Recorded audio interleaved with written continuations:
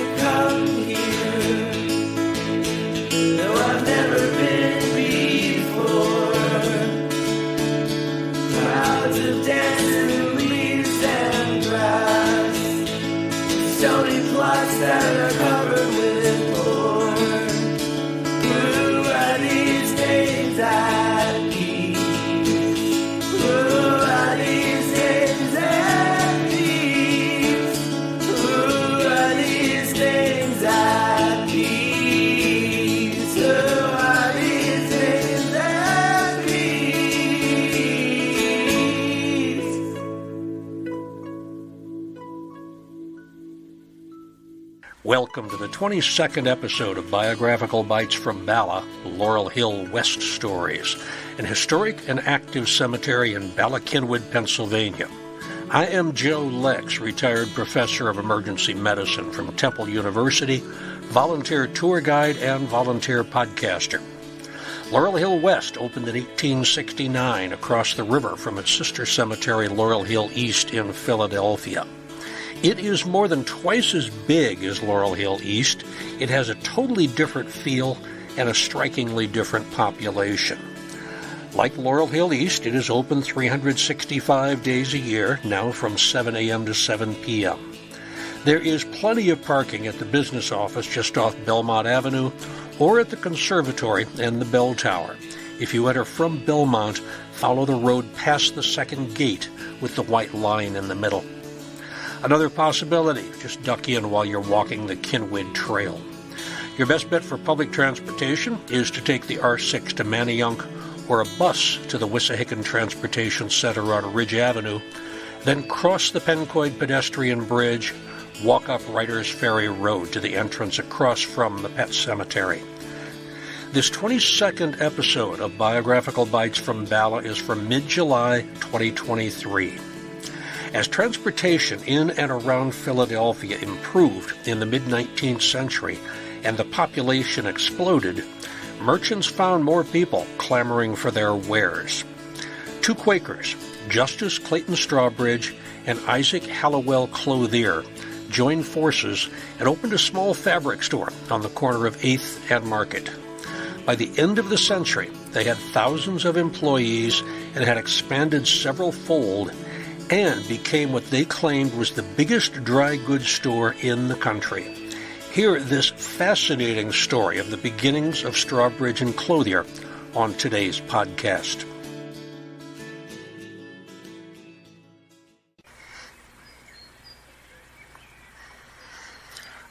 I only heard about Marchetti's constant in the last few years. It's one of those principles that makes perfect sense once you hear it, kind of like the Dunning-Kruger effect.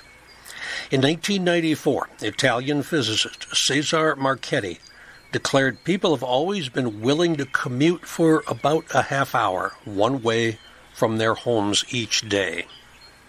Now, think about Philadelphia before the 1854 consolidation. The city was roughly rectangular. It ran from the Delaware on the east to the Schuylkill on the west, that's about 2 miles, and from Mulberry Street, which is now Arch Street on the north, to Cedar Street, which is now South Street on the south. That's just a little more than a mile. So that gives us about 2 square miles. This is a 3-mile-per-hour world where your feet or your horse would carry you where you liked. High Street was the shopping district. We know it today as Market Street. There were also shops on 2nd Street. But from the city's periphery to its center was less than a half-hour walk or ride. When steam trains started running in Philadelphia in the 1830s and 1840s, some of them ran up to 20 miles per hour.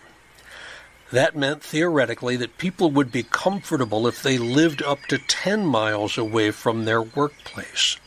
Remember the formula for the area of a circle. Area equals pi r squared.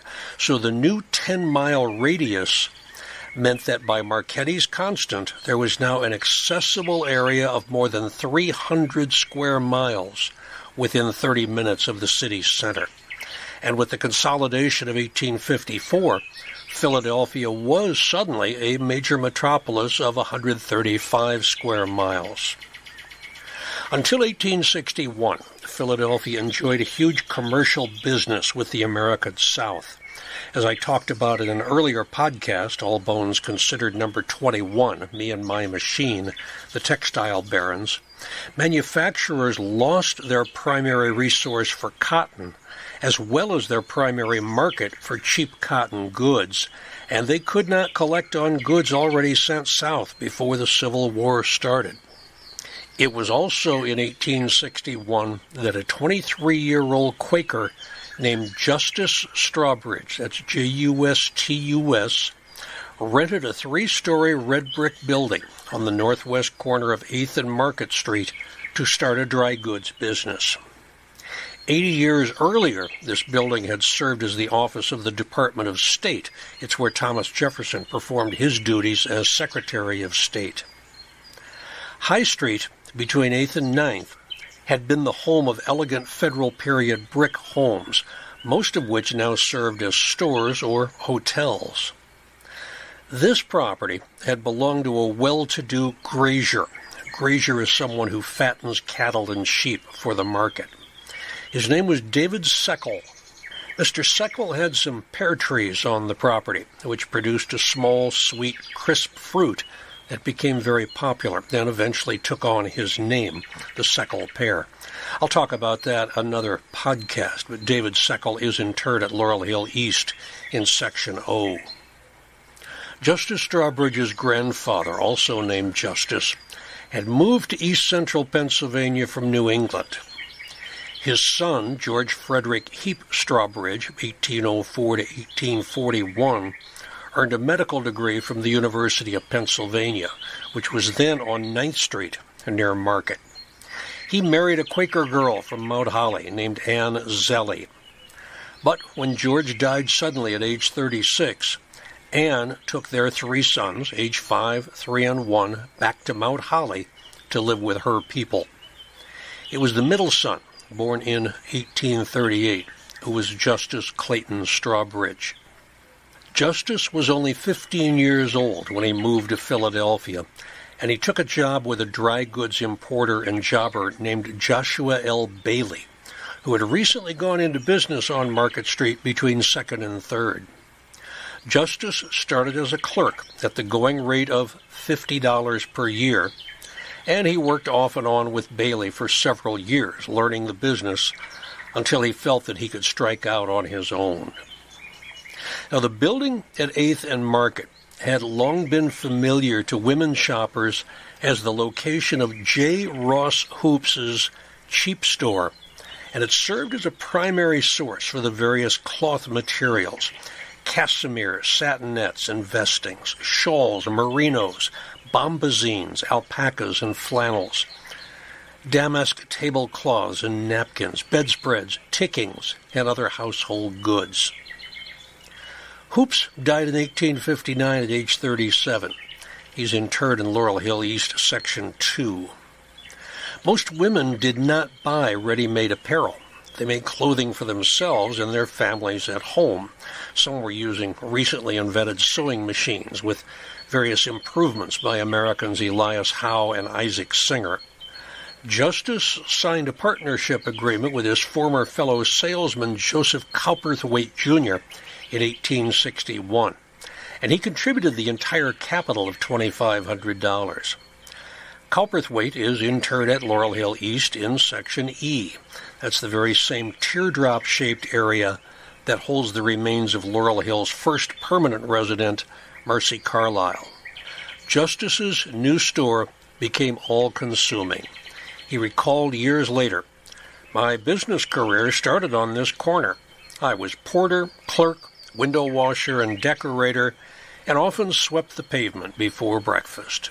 Business thrived as local manufactories started producing ready-to-wear for the Philadelphia housewife rather than the southern market. The location at 8th and Margaret was centrally located. In this same block, you could buy furniture, groceries, china, glassware, and hardware. On the other side of Market were several men's clothing and furnishing stores, hotels, and a dry goods competitor named Cooper and Kennard, who also carried a side line of cloaks and mantillas. Farmers and butchers sold their wares from sheds that stood in the middle of Market, just east of 8th Street. The store was tiny. It was 24 feet wide on Market and just a little longer on 8th. That's less than 700 square feet. And since customers did not like climbing stairs, all merchandise was on the ground floor. Bolts of calico, muslin, floor linen, and other stuffs were stocked in the basement. The store motto was small profits, one price, for cash only. This was refreshing in a time when the general philosophy of the industry was let the buyer beware, and haggling over a price was the accepted way of doing business. This simple motto gave Strawbridge a respectability which had not yet been earned by other stores. When Justice felt his future was secure enough to marry, he fancied a young woman named Mary Lukens from West Grove in Chester County, who had come to Philadelphia to teach. They married in meeting and settled at 428 North Franklin Street, which was an easy walk to the store. Justice and Mary had 5 children together. Strawbridge's business was based on public trust, so he needed a steady, reliable supply of materials to sell. Isaac Hallowell Clothier became one of his most dependable suppliers. The Clothiers were at one time another Mount Holly family, also members of the Society of Friends, as were about half the townspeople at that time. There was a story about an occurrence during the Revolutionary War, when Hessians broke into the Clothier home. Patriarch James Clothier was away at the time, but his wife, whose name I cannot find, mollified the redcoats by baking them an oven full of bread and serving them whiskey. Isaac Hallowell Clothier was born in Philadelphia in 1837. He attended Friends Central School, and at age 17 learned the dry goods business from local merchant George Dilwyn Parrish, who's interred at Laurel Hill East Section U. Isaac's father, Caleb, had been involved deeply in the anti-slavery movement, and Isaac grew up attending passionate lectures by Dr. Henry Ward Beecher, Philadelphia's William Henry Furness, also buried at Laurel Hill East, and many others. And when his idol, Abraham Lincoln, came through Philadelphia on his way to his inauguration, the 24-year-old Isaac kept pace with the open carriage down Chestnut Street to Independence Hall so he could hear his hero's voice. Isaac found as his life partner another Mary, a daughter of merchant William Jackson, who lived in Darby. Together they had 8 children, including peace activist and suffragette Hannah Clothier Hull and Hall of Fame tennis player William Clothier. I've already done podcasts on both of them. After a few years of developing a close friendship and even vacationing together, Strawbridge invited Clothier into a partnership. The new firm would become official on 1 July 1868. Both men were 30 years old. Isaac described the business plan. The idea of success as a merchant is to render the best of service to the community, to elevate the condition of employees, and while doing this, to acquire wealth as a natural consequence of a wise, energetic, and prudent management of affairs. But the man who has acquired wealth and has not acquired the respect of his fellow men, and especially of his own people, those who have aided in building his fortune, is not a successful man. Isaac's father-in-law, William Jackson, had purchased other property at 8th and Market in 1864 from the estate of Mary Seckel Pepper, daughter of Pearman David Seckel. Mary had married George Pepper, one of the richest men in the city, and owner of Ferry Hill, a summer property about 4 miles out of town up Ridge Pike, which had once belonged to pioneering surgeon and soda pop inventor Philip Singh Physick. Eventually, it became the central section of Laurel Hill East Cemetery. Jackson was willing to demolish his old building and erect a modern 5-story structure, which he then leased to his son-in-law Isaac and Isaac's new partner Justice. Isaac was in charge of merchandise. Justice was in charge of the plant and operations. Their nearest competition physically was another dry goods store at 6th and Market, under the partnership of 2 guys named Brown and Wanamaker. Compared to the old building, the new one was large, a frontage of 42 feet on Market Street and slightly more than 67 feet on 8th Street. 2,800 square feet. That's more than 4 times what they had before. They kept the stock in the basement, and they hauled it up by a rope elevator. In the corner of the basement, there was a desk which was shared by the 2 owners, but it was rarely occupied. Accessibility to the store could not have been better. The 8th Street trolleys brought customers directly from Germantown and Chestnut Hill, while Market Street trolleys operated from the Dock Street across Delaware River from Camden all the way to the Schuylkill. Some customers drove up to the store in their carriages. Those who walked on the sidewalk had the protection of a series of large awnings. And now the store had about 30 employees. In these days before cash registers, 14-year-old boys were hired as cash boys, whose job was to take the purchases from the counters to the cashiers and the wrapping desks. They received $2 per week, but also had to attend to gas lights in those pre-electric light days, and the awnings, and sometimes would even deliver a package on their way home. The store did have 1 delivery wagon, but it only made 2 trips a day, and then it didn't go very far. A 13-year-old boy from Darby named Claude Dukenfeld took a job as a cash boy, but a regular job was not to his taste. He lasted less than 3 months. Instead of waiting to be promoted to stock boy, Claude took a job at a pool parlor racking balls. He eventually became an actor with his new name, W.C. Fields. Much to their quiet satisfaction, the first year's operations brought Justice and Isaac a net gain of $15,000. They each took enough money to live on, and they plowed the rest back into the business. The next year, their net profit went up to $41,000. Isaac bought a farm at Sharon Hill, Pennsylvania, while Justice moved to McKean Avenue in Germantown. Their business model was so successful that even the panic of 1873 barely affected them. They kept expanding. They bought 2 more small stores on 8th Street. This expanded their frontage to nearly 100 feet and gave them more display windows, an additional entrance, and an opportunity to lengthen the aisles. Supplementing the bolts of cloth, women's clothing, and household linens, the stock gradually expanded to include men's and children's clothing, shoes, accessories, furs, upholstery, carpets, books, candy, even bicycles. Justice and Isaac started planning for the upcoming centennial, which they knew would bring thousands of people to Philadelphia.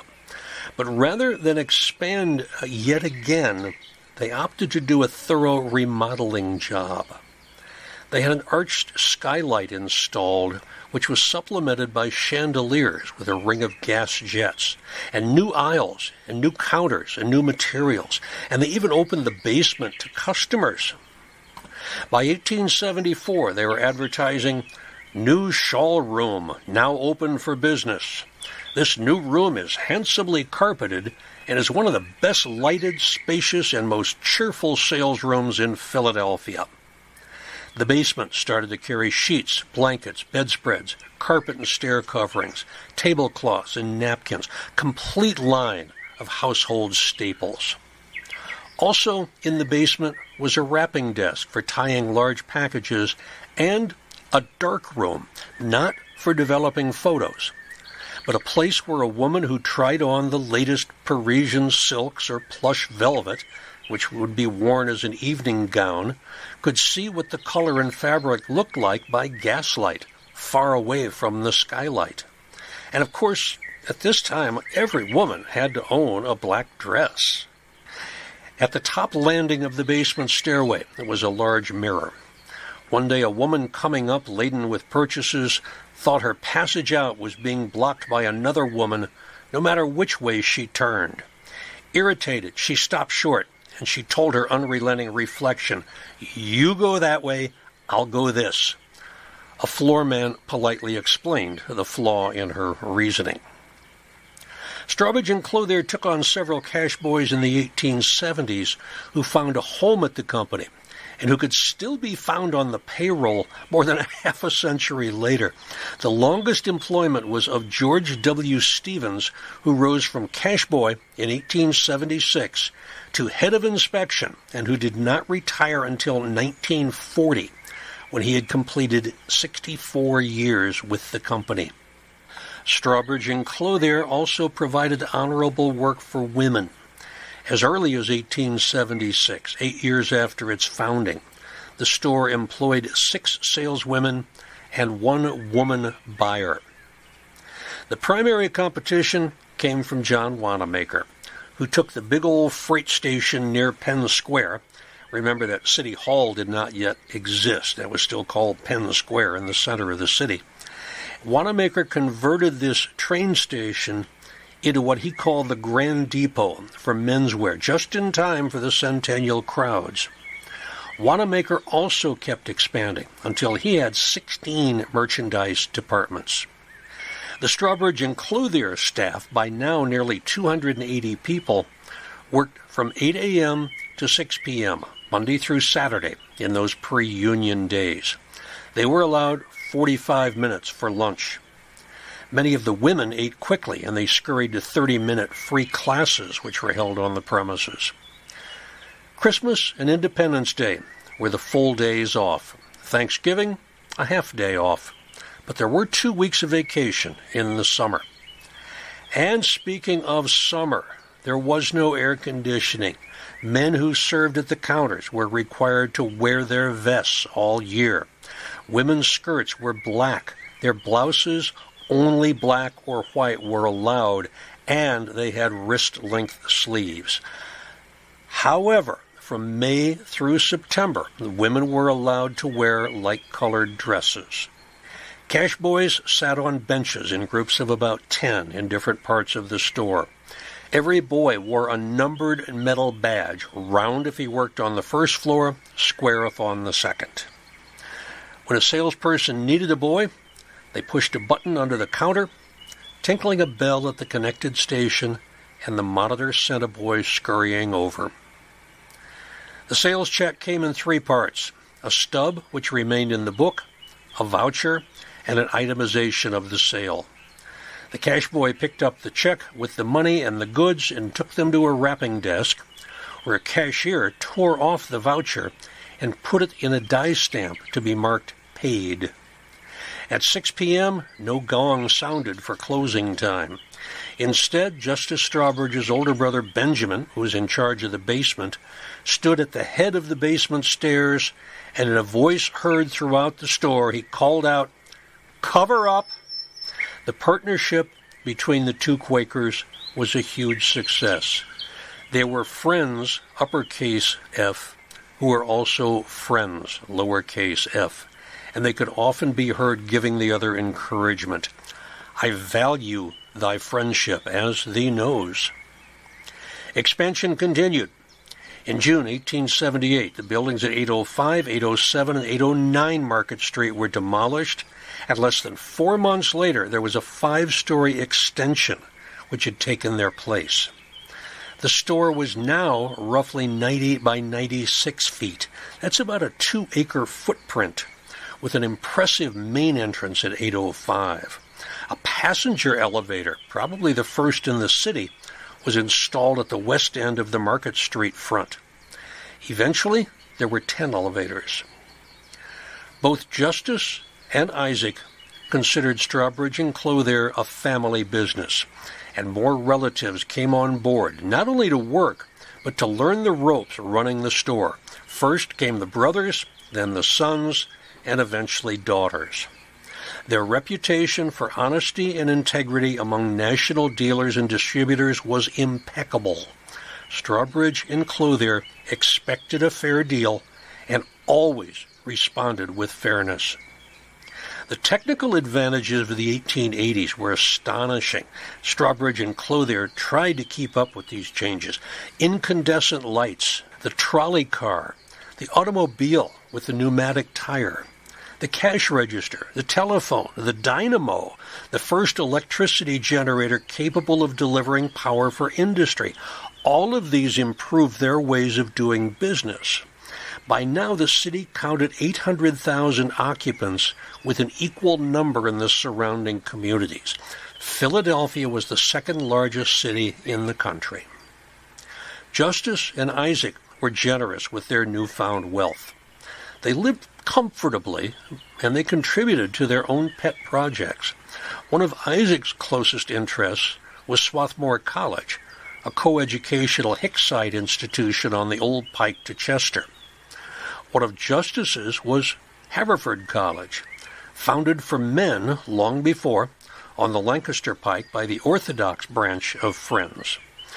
When a decision was made to establish a women's counterpart to Haverford in nearby Bryn Mawr, Justice was one of the original contributors.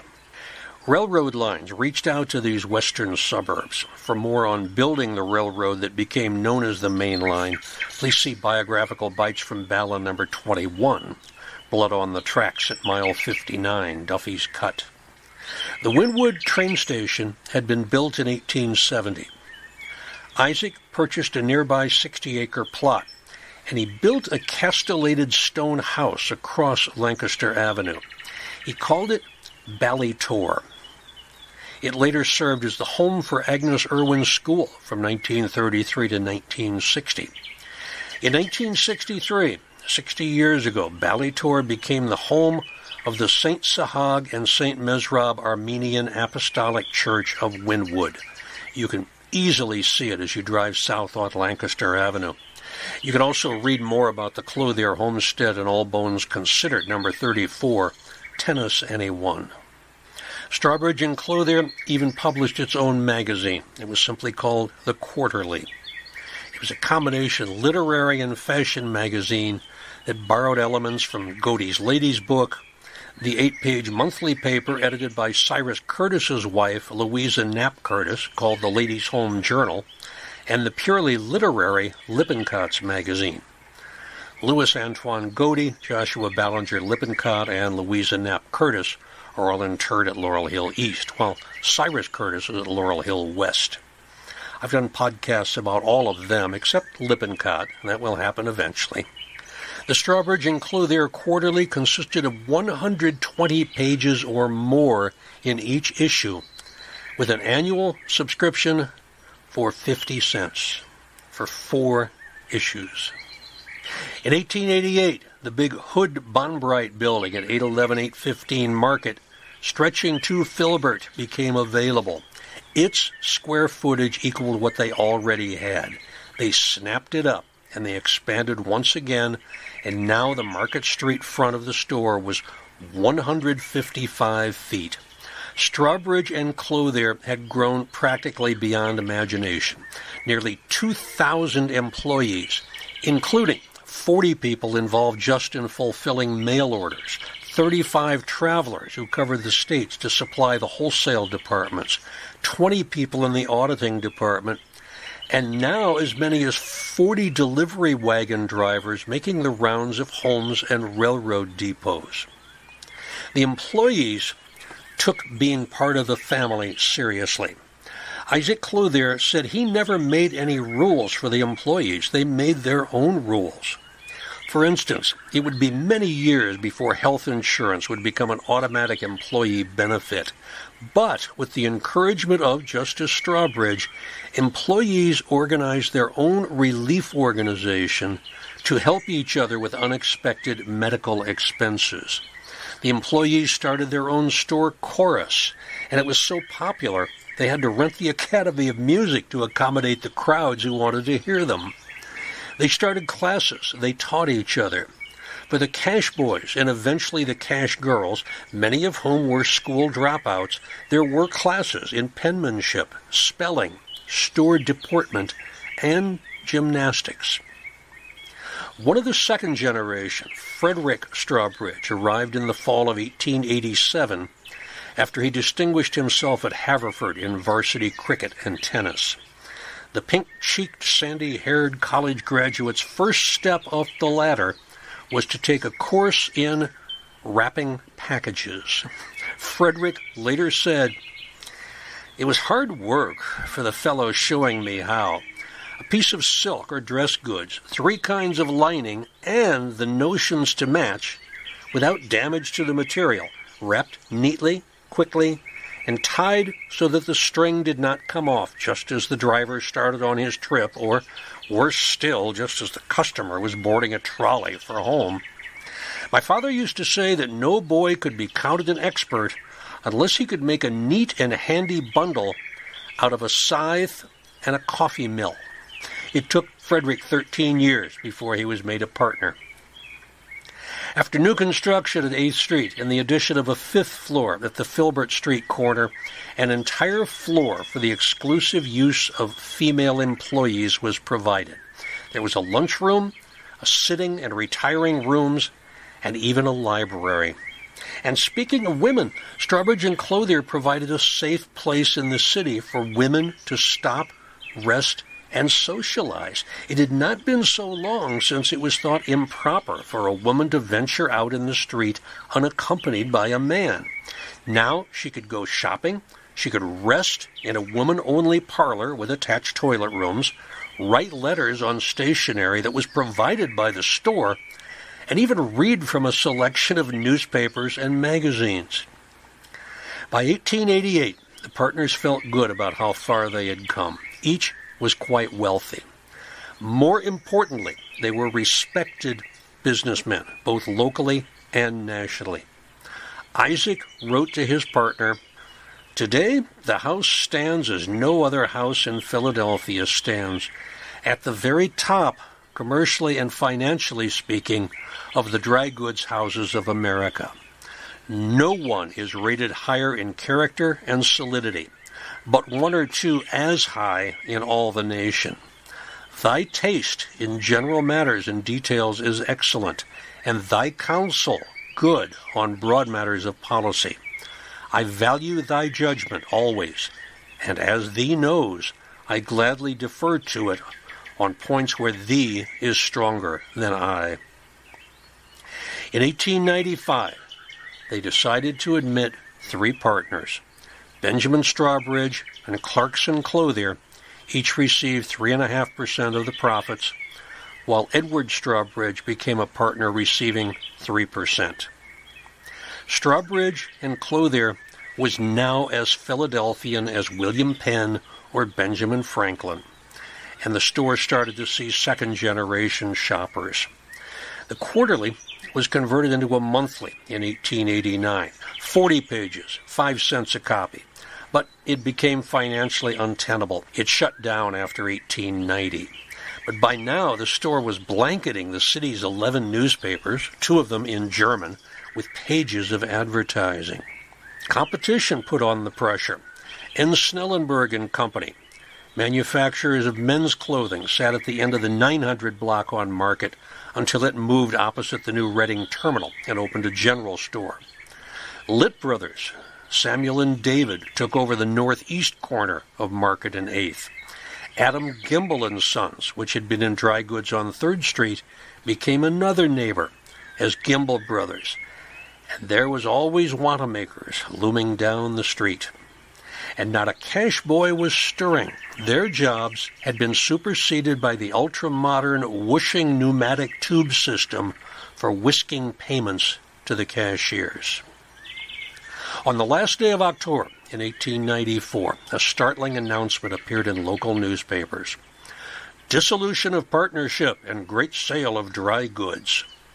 After unsuccessfully battling various health problems, Isaac Clothier retired on 1 January 1895 with a cash settlement of $1,466,000. That is roughly $44 million today. He was 57 years old. The next year, a young man named Isaac Clothier, Jr. started as a stock boy and worked his way up. He was made partner in 1903. Justice continued building the firm with the help of his and Isaac's family. In 1897, Strawbridge and Clothier introduced its familiar seal of confidence, although William Penn is far too thin and Tamanend is wearing the headdress of the Dakotas rather than the wispy feathers of the Lenni Lenape. This seal was eventually corrected. Justice stepped away from much of the business as other capable hands took over, and he gave up his partnership in 1900. He stayed active in company functions, but was also beset with health problems. He broke an annual tradition when he did not attend the quarter-century club banquet in the spring of 1910. Instead, he sent a note. For part of the winter, I have not been very well, and am still not quite strong enough for evening entertainments. On the morning of 27 March, 1911, shortly after rising at his home, Justice Clayton Strawbridge suffered a paralytic stroke, and he died without regaining consciousness. He was 73 years old. He was interred in the family plot with a simple stone in the shadow of the massive Betts Mausoleum in the summit section of Laurel Hill West. Isaac Clothier outlived his longtime partner by several years. He died of pneumonia at Ballytor on 15 January 1921 when he was 84 years old. One of his bequeathals was a towered Gothic hall at Swarthmore campus, which was built for $1 million. Isaac and most of his family are interred just 100 yards or so from the Strawbridge family plot, also in the summit section of Laurel Hill West. And by the way, the Strawbridge family plot and the Clothier family plot were both purchased at Laurel Hill West on the same day, Tuesday, 15 July, 1890. If you're listening to this podcast on the day it's released, that would be 133 years ago today. And initially, the plots were next to each other. But one of the families had a change of heart about their proximity. I have heard people describe the property between Strawbridge and Clothier as ampersand. This podcast is just about the two founding partners and their closeness. What set Strawbridge and Clothier apart from the competition within its lifetime was its commitment to its founding Quaker principles and its belief in family, both the founding family members and the employees who immediately became part of the family when they were hired. I am going to stop here. This is long before the massive building which stands at 8th and Market was erected in the 1930s, before the inevitable expansion to the surrounding communities, starting with Suburban Square and Ardmore, before the offshoot Clover stores, before other advancements which led to a business which during its peak in the 1980s was doing more than $1 billion yearly in business. But, as we all know, Strawbridge and Clothier sadly went under in 2006. I do want to add one personal touch. About 20 years ago, my wife Andrea and I visited one of my old Army buddies. We'd both been Vietnam combat medics in 1968 and 69 with 1st Battalion Mechanized 5th Infantry, that's the Bobcats, 25th Infantry Division, that's the Tropic Lightning Division. Blinky had done okay for himself. He was a property manager in Newport, Rhode Island. He asked Andrea and me if we'd like to stay in the Strawbridge summer home on Narragansett Bay, and we leapt at the opportunity. Much of this massive 3-story beach home had already been subdivided into apartments and condominiums, but the ground floor was pretty much as the Strawbridges had left it. Their Philadelphia home had been on Highland Avenue in Lower Merion. That's about a mile from where we live in Bala Cynwyd. We passed it by frequently. Now, much to our delight, there was a shelf full of scrapbooks which contained newspaper clippings of young Strawbridges, probably the 3rd generation, maybe the 4th generation by this time, and their time in the 1930s and 40s as they made their way through proper Philadelphia society, especially Peggy Strawbridge. We gently looked through these family treasures for a few hours before we retired with the bedroom windows open to allow sea breezes to waft over us. If you want more information about Strawbridge and Clothier in the 20th and 21st century, I strongly recommend the book Family Business, A Century in the Life and Times of Strawbridge and Clothier by Alfred Leaf. It's published by McGraw-Hill in 1968. For the peak times, I suggest Family Business, Volume 3, Strawbridge and Clothier, The Triumphant 80s. That's by Frank R. Veal. It's published by the Board of Directors of Strawbridge and Clothier in 1991. And if you want a more lighthearted and personal look at the business, try a brand new book. I actually delayed the podcast until I had a copy of the new book. It's called Philadelphia, Strawbridge and Clothier, From Our Family to Yours. It is by Margaret Strawbridge Butterworth, and it's published the History Press 2023.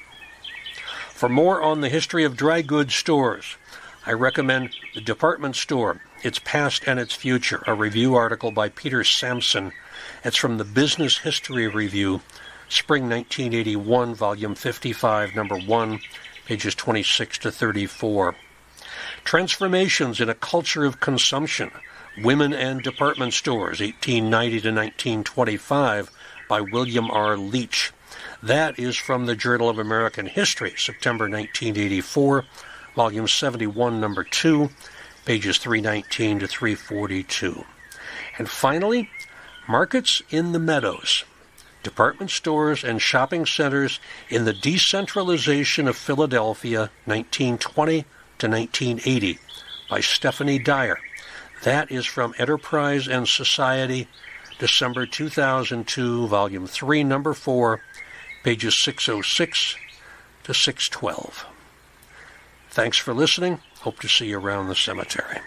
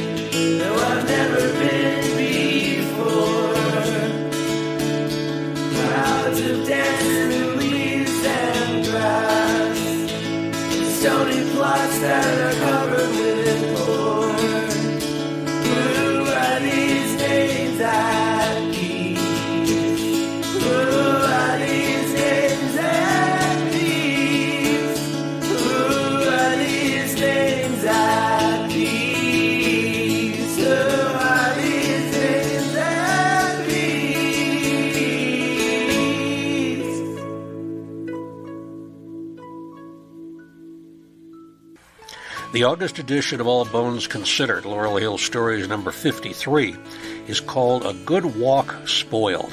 It's about golfers and golf club designers buried at Laurel Hill, including Hugh Wilson, the man responsible for the red baskets instead of flags at Marion Country Club, and Ida Dixon, the first woman golf course architect in the country. In Biographical Bites from Bala, Laurel Hill West Stories, episode number 23 in mid-August, I will tell you of the art collector extraordinaire Hugh McElhenney, who Andy Warhol once called the only person in Philadelphia with class. I remind you that there are self-guided tours available for both cemeteries. For Laurel Hill East, download the app. For Laurel Hill West, well, you can find it with your podcasts. There's a walkthrough from the Kidwood Trail entrance to the Pencoid exit and another in the opposite direction. If you do the round trip, it's almost 2 hours of stopping at stones, peeping in mausoleums, and hearing about nearly 100 people who helped make Philadelphia what it is today. All Bones Considered and Biographical Bites from Bala are mostly researched, written, narrated, and produced by me, Joe Lex, retired professor of emergency medicine from Temple University, volunteer tour guide and podcaster for both cemeteries. You can reach me through my email, joe@joelex.net. The theme song, Names at Peace, is by local artist James Harrow. Maybe I'll see you on a tour. Stay safe. Stay well.